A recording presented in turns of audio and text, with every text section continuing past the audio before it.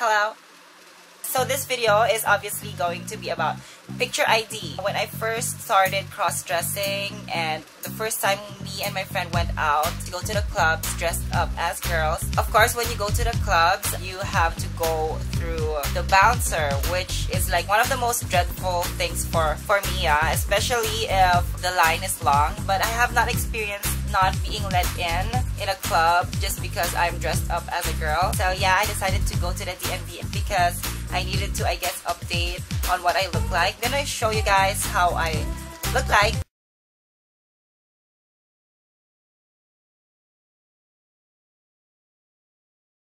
So when I was filling up the paper, I actually put there sex male just because I think I'm still in the process of transitioning. Right when I gave the paper to the lady who helped me, she asked me if my sex is okay. She asked me if I'm a transgender and I told her yes, but I'm still in the process. And we kind of like talked about if there is any way that she can make the sex female. But she told me that I have to like get my birth certificate legally changed into a female if the transition process is complete. I mean, personally, I am super duper okay with having my sex as a male here in the ID just because everything is going so fast. Hair is growing so fast. My breasts are still sore. It's so funny, I have to tell you guys something, a story. I have a new co-worker. It's like her first week at work. It's our first time working together earlier this morning. She actually thought that I was a female butchie trying to be a boy. I was laughing at her